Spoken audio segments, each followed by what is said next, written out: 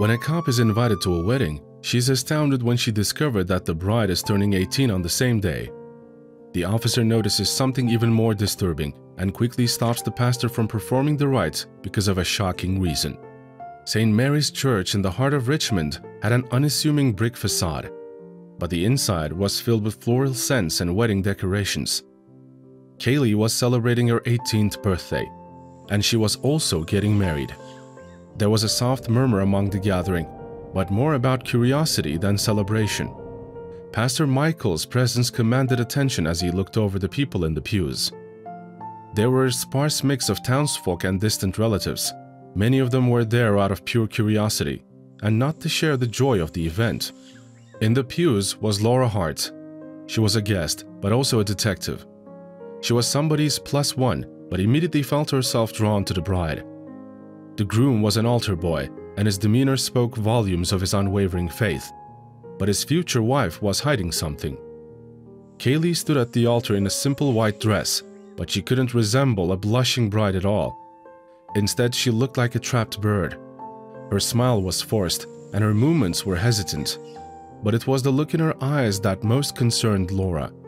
It was pleading, as if she was hoping against hope for somebody to come to her rescue. Laura knew to trust her instincts. They'd been honed by years on the force, so she paid attention to her surroundings. Kaylee's interactions with Pastor Michael seemed choreographed, but this wasn't the kind of choreography that came from a wedding rehearsal. This was different. It seemed to Laura that every move Kaylee made, each word she said, and even her facial expressions had been drilled into her, like a soldier on parade. And God forbid she made a mistake. If that happened, there would be consequences. The ceremony followed the usual liturgy. When it came to the vows, Pastor Michael's tone changed. Laura noticed this too. Her mind was now working and processing in top gear. The pastor's words suddenly sounded like commands. And when Kaylee answered, her words were barely audible. The level of desperation with this girl was something only a person with Laura's trained powers of observation could detect. The congregation started to mingle as soon as the ceremony was over. Laura's concern deepened once again. She approached Kaylee to offer congratulations, but there was more to it. She wanted to get closer to the bride, to have a proper look. And that was the moment she noticed it. There was a faint bruise around Kaylee's wrist. Laura had seen this many times before, mostly when she investigated domestic troubles. Someone had grabbed Kaylee by the wrist and then jerked her around. Being the cop she was, the sight of the bruise fueled Laura's determination. Something was wrong here. She didn't know what it was yet, but she was going to find out. These thoughts rambled through her mind as she walked into the reception. Laura remained more vigilant than ever. The guests chatted and the atmosphere was lighthearted, a stark contrast to the bride's behavior before the altar, Laura thought. Kaylee navigated the room while the cop watched. Like before the altar with Pastor Michael, each interaction with a guest was painfully rehearsed.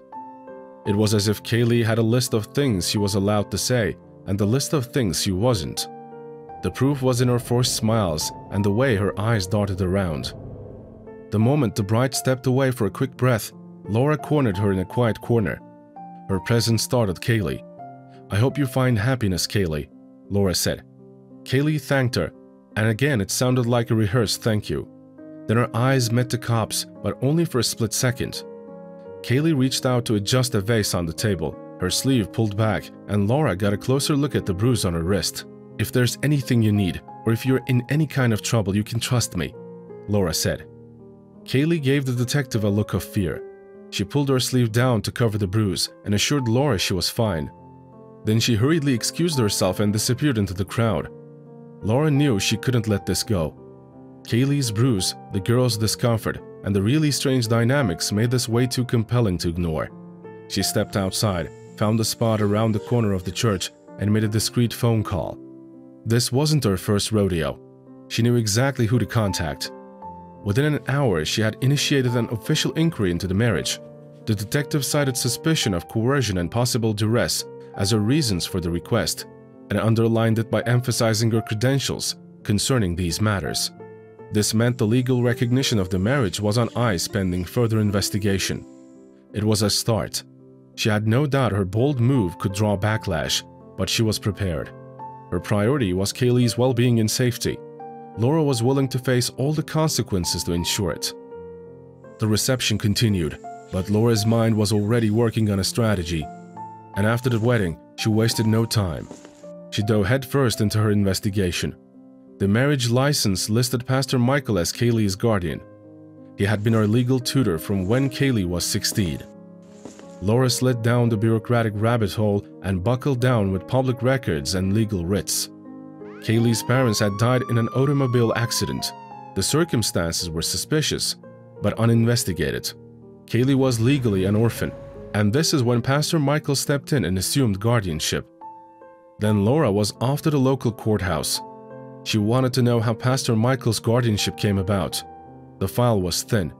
The judge approved the guardianship based on Pastor Michael's standing in the community. All that was needed was a sworn statement by the clergyman that he would provide for Kaylee.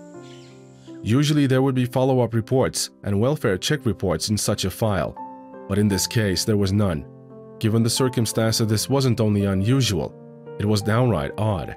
Next up, Laura started the interview phase of her investigation. This meant immersing herself in the community. Every person she spoke with regarded Pastor Michael as a benevolent caretaker. But Laura noticed a pattern in the stories. Whenever they spoke about Kaylee, there was a similar distant pity in their eyes.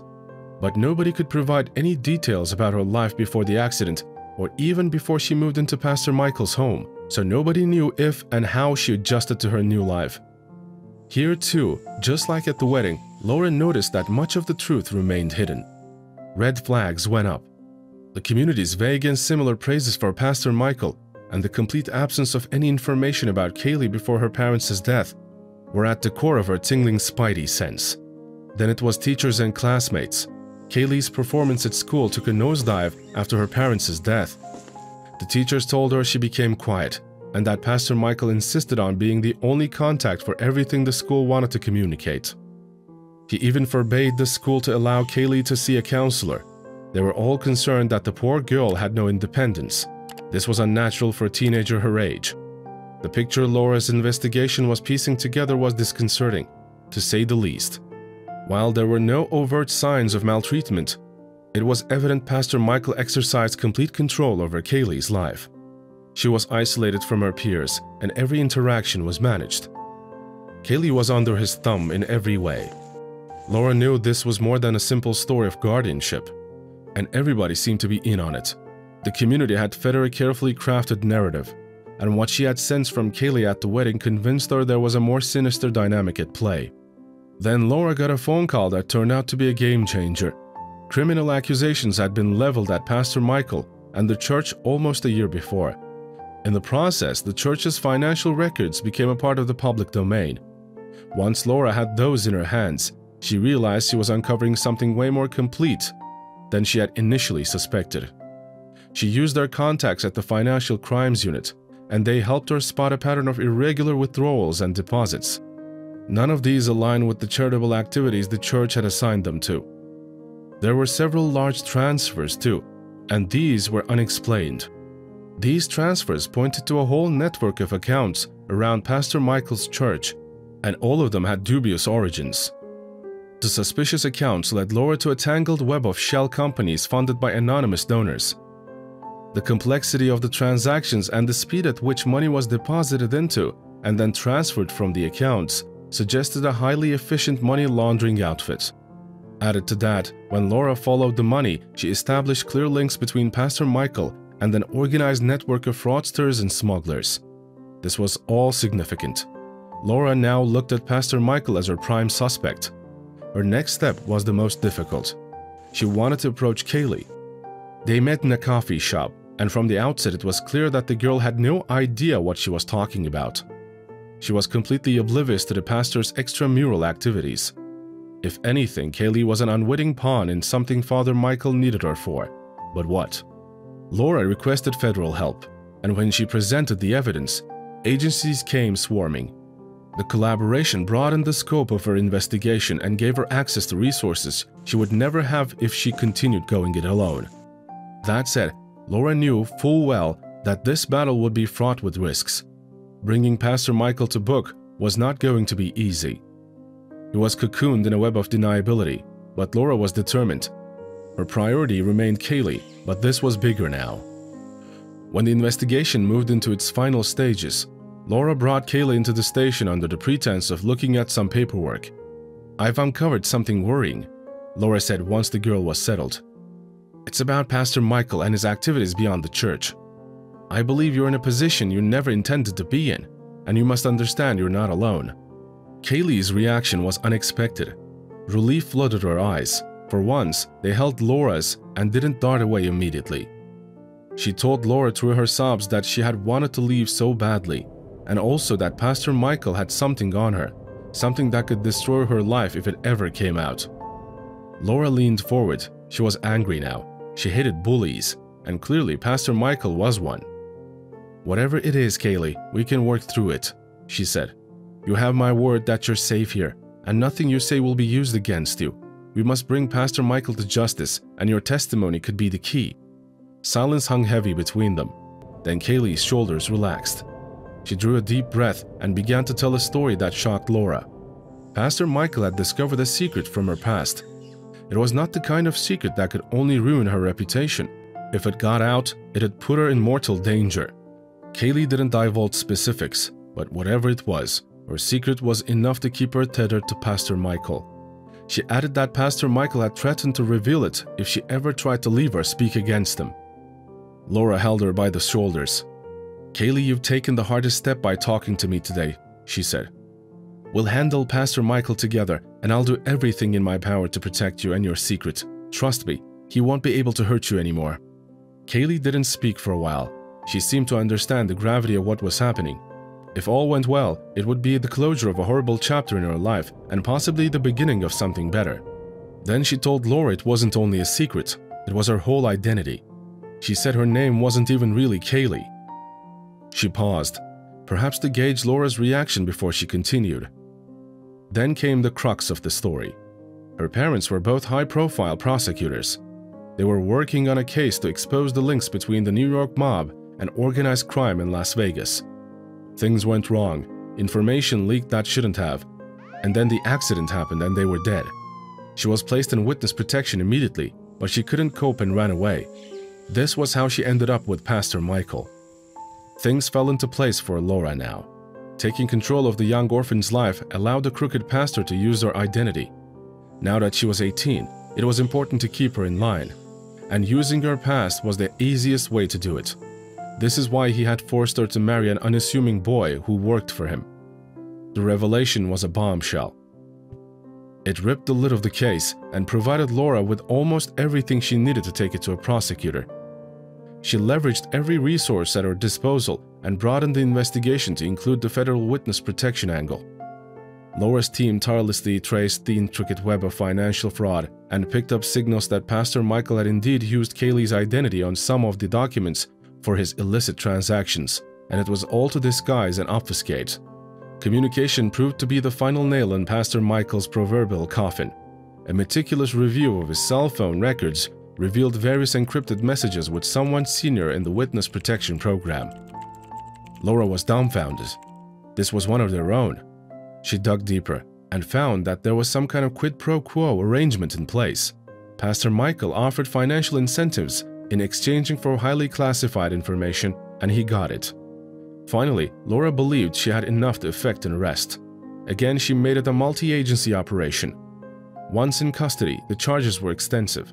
They included fraud and money laundering, identity theft, the egregious manipulation of Kaylee and her finances, and a whole host of lesser charges. At the same time, the corrupt official was apprehended. Laura let his own people make the arrest. Kaylee's testimony was pivotal in Pastor Michael's conviction, but he refused to go down easy. He tried to make deals and offered information he said prosecutors missed, and each time, Kaylee filled in the blanks and the deal became dead in the water. It was clear Pastor Michael was going to spend decades behind bars. When she took the stand, Laura hardly recognized Kaylee. She was a pillar of strength. Her quiet, shy demeanor was gone. Instead, on the stand was a strong young woman who had seen the worst the world has to offer and was taking a stance to try to make it better, or at the very least, fairer. The community reeled from the revelations in the court case.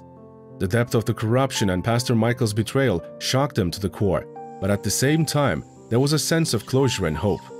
Oversight and accountability became buzzwords in conversations around town. Kaylee and Laura watched from an office in the court building as the judge read out the jury's findings.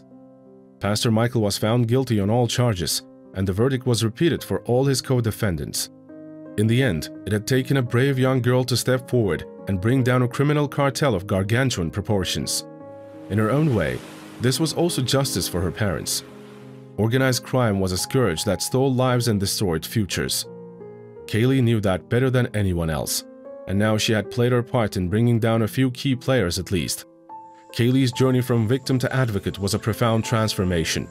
She displayed qualities that resonated deeply with Laura and everyone who came to know her story, and it set the stage for the rest of her life. What a shocking story. What would you do if someone threatened you with events from your past to prevent you from reporting their crimes? Tell us in the comments. We love interesting conversations like this. For now though, we're out of here. Catch you in the next video.